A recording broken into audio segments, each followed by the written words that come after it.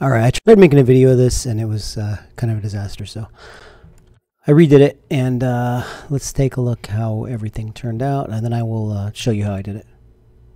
So when the ball hits this box, the event occurs that causes this little piston to look like it's shooting out and comes out here.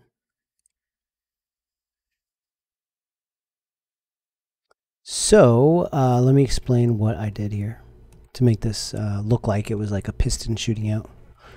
So first off, the metal bar here doesn't actually move. This thing just slides back and forth. And it actually does that through physics, and I'll show you what I mean. When I simulate it, you can see that it's not actually attached, but it does have constraints on it that try to tell it to only move along the X and Y axis. So it's not going to fall up and down. It's not going to let me do that.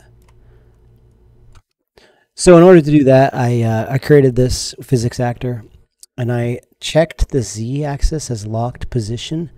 I locked all three of its rotations, but it's allowed to move freely forwards and backwards, or even anywhere along the X and Y and Z axis. Mine is turned at an angle. You could probably get away with locking yours just X or just Y, but since I'm at an angle, it was a little bit more complicated. And as you can see, I can move it this way, but not up and down. But I'm only doing that again because mine is at an angle. If you are perfectly aligned with the grid, you can just do one of them unchecked. Depending on which direction it's heading. You can experiment with it. So then what I did is I put a radial force actor in right here, and you can't see it because it's hiding. So let me find it in my outliner. It's this one. If I hit G in game mode, you can see. And you can see it's a very small little radial force, just big enough to knock this thing straight ahead. I tried to put it directly in the center. Didn't do a great job, no. I haven't seen that. And okay, there we go. And the radial force, I set it, the number that I used was 220,000. But, you know, that's only because it's so small. So it needed a big number to give this thing a nice push. And you have to uncheck activate so that it's not activated in the game. And you can see that it's going to become activated. And because it just barely overlaps that guy, it'll give it a little push right over there. Now, you don't want to put it too much over here, or this happens. And then the illusion kind of goes away of this little piston moving. So you got to kind of finagle it. Play around with your impulse, sorry, not your impulse strength, your force strength. Ignore this one for now. And experiment with it by keeping it activated until you like the way it moves, and then you can deactivate it.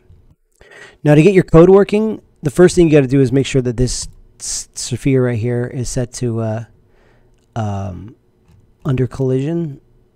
It's got to be simulation generates hit events enabled. And then the same thing with this, simulation generates hit events, make sure that's enabled. And then with this cube selector, whatever you want it to hit selected, you got to go into your level blueprints, go into right click and type in hit, and on actor hit. Now I already created it, so there it is. You're also going to need to get the thing that you want to activate, your radial force in this case. You got to bring that in. Just drag it. Make sure it's the right radial force. And I found for mine that I had to also pull in this sphere because I needed it for something too, and I'll show you that in a second. So I brought that in. And so here's what this code is saying right now. It is saying that when you hit the cube, let's ignore this part for a second, activate the force component in the radial force actor 3 so that it can push it and launches it. What I'm doing with this little piece of code, this is like an if statement in coding. This is what's called a branch in Unreal. is I'm checking something first, because when I skipped this and I went straight to here, I'll just ignore this part for now. Watch what happens when I run my code. What was happening is something was hitting this thing. And I think it's these dominoes, even though they weren't set to hit. But it was detecting a hit by these guys, and then it wasn't waiting for this ball. So this little piece of code allows me to first check and see if the thing hitting it is the sphere. And this is all I had to do. I typed in branch right here. This is our if statement. If something reads true, this is going to happen. If something reads false, nothing's going to happen. You could have something happen, but in our case, nothing. And all we want to do is see if this sphere equals the other actor that hit the cube. Are they equal? So I'm just going to put equals and just tie those together. Does the sphere, this particular sphere, match the thing that we want to hit that thing? So now if anything else hits this, nothing's going to happen. It has to be the sphere. It's not until the sphere hits it. In fact, if I duplicated this sphere, put it in front, this one is not going to cut it. It's not the right sphere. Nothing's going to happen.